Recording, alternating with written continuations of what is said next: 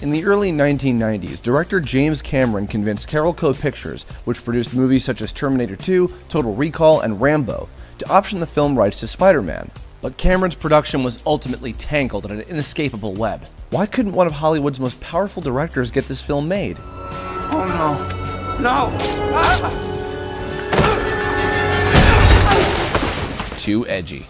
Cameron's plans for Spider-Man have become a Hollywood legend. According to Rebecca Keegan's book, The Futurist, The Life and Films of James Cameron, Spidey creator Stan Lee absolutely loved Cameron's treatment. Ultimately, many of Cameron's own ideas, like Spidey's organic web shooters and Uncle Ben's carjacking death, made it into the Sam Raimi directed Spider-Man movie from 2002. But for every one of Cameron's good ideas, there were at least 3 that were not. Cameron called for Peter to curse like a sailor, which would have resulted in an R rating. And then there was a scene where Peter peeped in Mary Jane's window as she dressed, and one where Spidey and MJ get intimate on the Brooklyn Bridge while Peter describes the creepy ways spiders mate. What?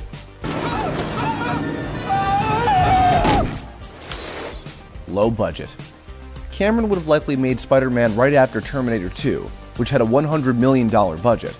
According to Janet Wasko's How Hollywood Works, Carolco only committed to a $50 million budget, a huge step backwards for him. And if the reported budgets of his next 2 films, $100 million for True Lies and a record-setting $200 million for Titanic, tell us anything, it's that Spidey's balance sheet wasn't going to fly. Bad casting.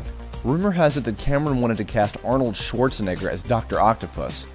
Schwarzenegger even hinted at his involvement in an interview with Empire, only going so far as to vaguely say that the studio went in another direction. There are yet more rumors and reports of Cameron's dream cast for the film, and one of them is a pretty strange choice. Edward Furlong, whose big break came as John Connor in Cameron's Terminator 2, was reportedly the director's pick for Peter Parker, and Leonardo DiCaprio was to play Harry Osborn. Of course, Leo wouldn't play second fiddle to just anyone. Johnny Depp, sure. Eddie Furlong, not a chance. The report also pegs Drew Barrymore as Gwen Stacy, and J. Jonah Jameson would have been played by R. Lee Ermey, the drill sergeant in Full Metal Jacket. You will not laugh. You will not cry. You will learn by the numbers. I will teach you. That would have been perfect, but it wouldn't have been enough to make up for tanking the principal cast. Litigation. While the script, casting, and budget issues all could have become later stumbling blocks, what ultimately squashed Cameron's Spider-Man were legal issues.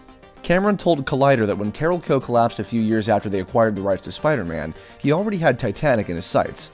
Moreover, he no longer wanted to pursue Spider-Man because of all the competing interests for the rights amid Carolco's bankruptcy, and Marvel's. Apparently, a number of former writers and producers all claimed to have had a hand in developing the project, and they all came calling. Marvel's own 1996 bankruptcy process scattered multiple holding deals to the wind.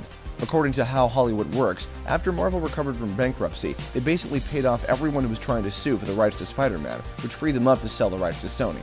Meanwhile, Cameron turned one of the greatest human tragedies of all time into a billion-dollar smash, so he did just fine. I'm the king of the world!